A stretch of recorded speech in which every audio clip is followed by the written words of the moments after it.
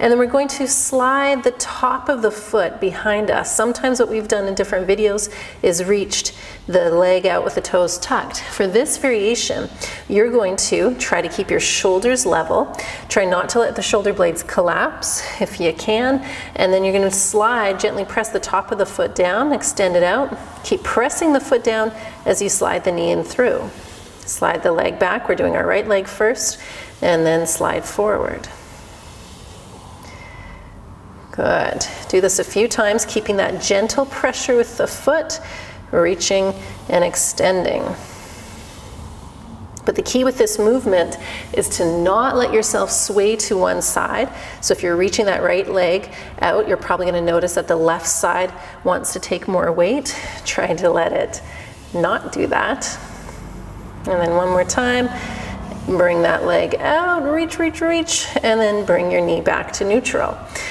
And if you need to, remember, you can, if your wrist at any point don't like this, you can take your 2 blocks and do this with the forearms like so. You can get the same benefits without the extra pressure of the wrist. So there's that option.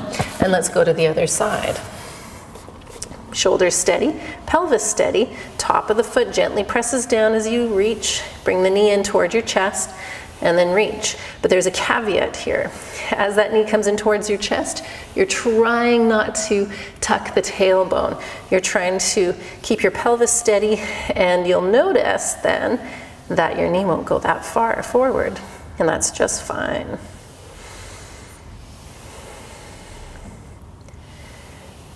Good. Again, notice if you're drifting to the right a bit. Stay in the middle as best you can. And then one more time, extend, and then slide in. Good. Take a moment. If you need to, at any point, if your shoulders and your wrists are just needing a break, take that break. Or go back to the forearm position that I showed on the blocks. Okay, now the next thing that we're going to do, and I'm just going to flip around to this side so I have room for my leg to move. Now what we're going to do here is keep your pelvis, ribs, hand, shoulder, everything in your torso steady and strong. And without drifting to the left too much, you're going to extend and then now tuck the toes underneath with your right leg back. And you're going to lightly slide the legs in a half circle out toward the side and then lightly slide the leg back. Now when you bring your leg out to the side, the goal is not to try to bring it all the way out to the side. To do that, I'd have to really tweak my hips and pelvis. So as always here, the goal is to not really move your pelvis. The goal is to actually let the pelvis be as still as possible, and it's just your leg sliding. So I would even say it's not quite a half circle even. I'd say, looking at my leg, a little mini quarter circle. Good. 2 more times.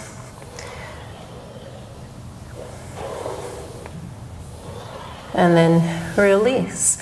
Take a little moment. If you need to do a wiggle, if you need to do a shake, again, at any point, shake out those wrists. This is a wrist working class just by virtue of holding ourselves up like this. So take care of your body.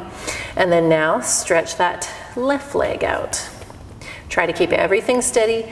Try not to lean really far to the right as the left toes slide out. And then slide in. Slide out, slide in. Try not to let your pelvis do the work of taking the leg out. Your pelvis doesn't twist.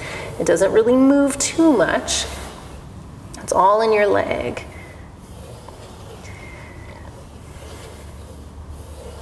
Good. Noticing the lighter that you touch the toes to the floor, the more work you've got to do. So check in, were you really heavily pushing that foot down? And if so, could you lightly slide the legs? Let's do one more. And then come back to center. Now let's give a little bit more of a break for those wrists. So let's come into the forearm stretch while we're here. Hands shoulder width apart, elbows shoulder width apart, and you're going to try to bring your back of your hands down, back of the wrists, back of the fingernails, and even if you can get your thumbs on the floor, perfect. If not, that's perfect as well. Good.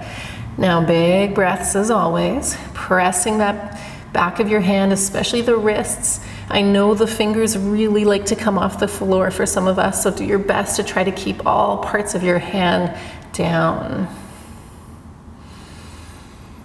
One more big deep breath in, and then out, and then release and come up.